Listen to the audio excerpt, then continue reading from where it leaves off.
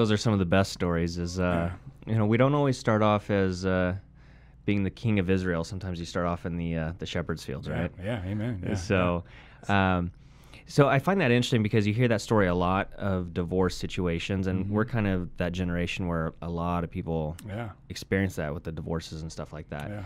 And it seems like it's a very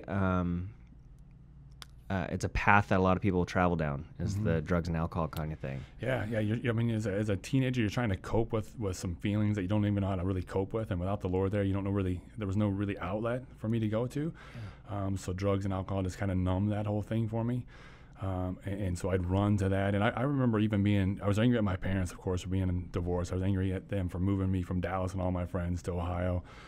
Angry, and then I was even angry at God, who I didn't believe in, but I was angry at this God that I kept saying, why would you do this to me? But I don't even believe in you.